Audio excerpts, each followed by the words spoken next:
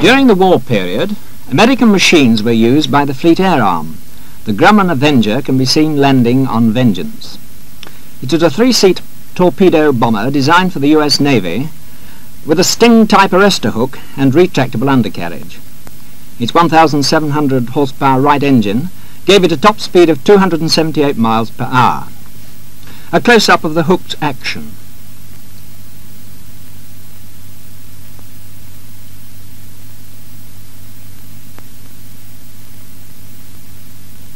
Another American aircraft, the Hellcat, doing an assisted takeoff from HMS Trumpeter.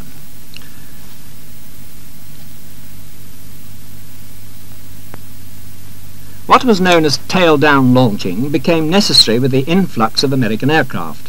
This towed method of catapulting had been tried earlier at Farnborough and was found to be an easier way of loading, as there were no trolley to negotiate. The aircraft was guided while under taxiing power sideways, and the wheels and tail located against guide boards, the thrust being transmitted through wire rope bridles that were attached to suitable points near the CG of the aircraft. The tail was also attached by a strop to a holdback straining gear that withstood the forward thrust of the engine and parted when the deck accelerating forces were applied. This Hellcat is to be launched in this manner. It was generally agreed by pilots that this tail-down method of launching was more comfortable and that the 3.25 G applied caused no real discomfort.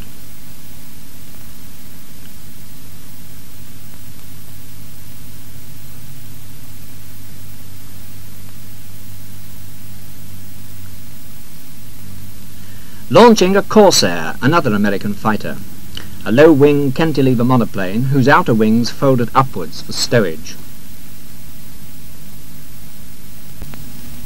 This machine with a tricycle undercarriage is new. An American, the Airacobra, the tricycle undercarriage claimed to prevent bouncing and ballooning off when deck-alighting. These first trials are taking place at RAE Farnborough. The sea trials in Pretoria Castle. The Airacobra takes a measure of the deck during a flyover. This time a landing. The tricycle undercarriage did all that was claimed for it and later more fully developed.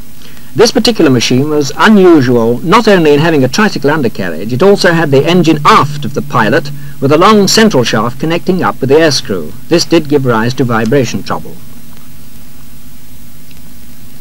A Hellcat comes in too quickly.